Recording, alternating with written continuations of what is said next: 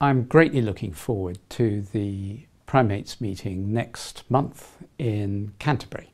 It's such a privilege to have these meetings. It's an extraordinary feeling to have the leaders of all the provinces of the Anglican churches gathering together to pray, to encourage one another, to weep with one another, to celebrate with one another. And this time is particularly exciting because we're going to have 16 new primates since January 2016, extraordinary turnover. And there will be a whole lot of fresh energy and fresh excitement and no doubt some tough questions which will come from them not having been there before. And I think that's going to be fabulous. We will miss those who are not there, miss them very much. And I also am aware that possibly as many as 6, possibly less, will not be there either through health or because they have chosen not to be at the moment. In January 2016, we spent a week in Canterbury in what was for me, I think, one of the most memorable weeks of my life, really one of the most demanding, most extraordinary, most honest, as people struggled with the issues we were dealing with. The key thing that came out of that was a unanimous vote from those present that we would walk together. It might be at a slight distance, but we would walk together.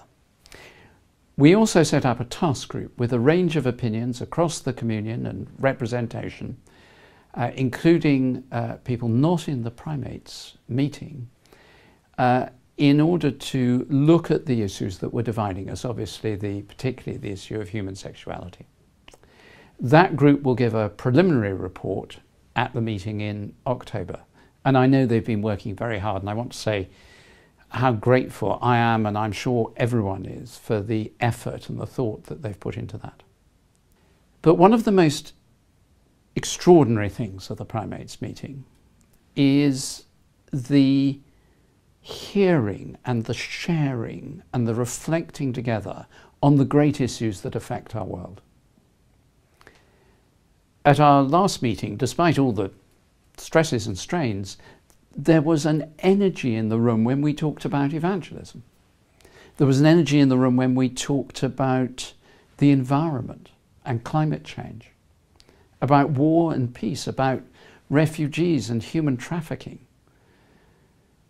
These were things that caught people in their hearts and in their minds. And I remember coming out of one of the meetings last time and saying to my wife, this is why the communion exists.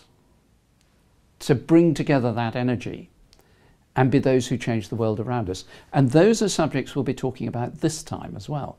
We are going to discuss climate change. We are going to discuss refugees. Primates will come from provinces torn apart by conflict, or from provinces where there is persecution of Christians, from provinces which are devastated by rising waters, from provinces where economic crisis and hardship is a reality of everyday life, from provinces where their numbers are growing and provinces where they're shrinking, from provinces where all is together and others where the stresses and strains are deeply felt. And whatever it is, no one's going to be there triumphant. We will all be those who come as disciples of Jesus Christ, to worship him, to meet with him, to listen to the Spirit of God, and to comfort, console, encourage, and celebrate with one another. And I'm so looking forward to that. All the great issues of the world will be brought in the presence of God, together with the Primates, in each of our hearts, and in sorrow and in joy. And so my prayer for this meeting next month, and I ask everyone in the communion and everyone else of goodwill to join in praying for us, is that we are caught up by the Spirit. That with our differences and disagreements, we find unity in Christ afresh. that we walk onwards together. To use a song famously sung in a place I used to live in, Liverpool, that we know that we will never walk alone, because we walk with Christ and with one another. Thank you.